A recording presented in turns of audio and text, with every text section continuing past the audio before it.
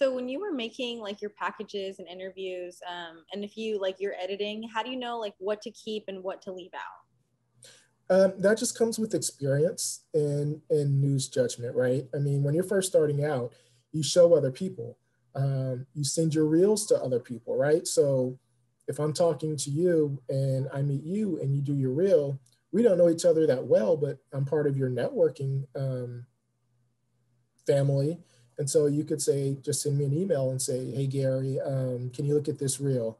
Can you check it out and see what you think? And again, because all of us have been there, we kind of know the game. And so, and it's not like you're not intruding on us because we were once students and young journalists doing the same thing.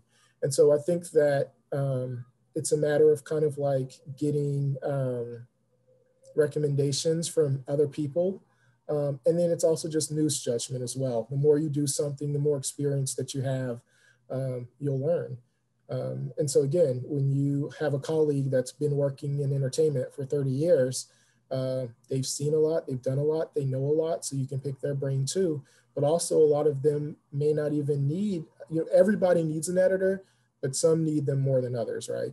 And so, I don't want to say that they don't need anybody to check their work because we all do, but they can do it a little more effortlessly than, someone who's just starting out.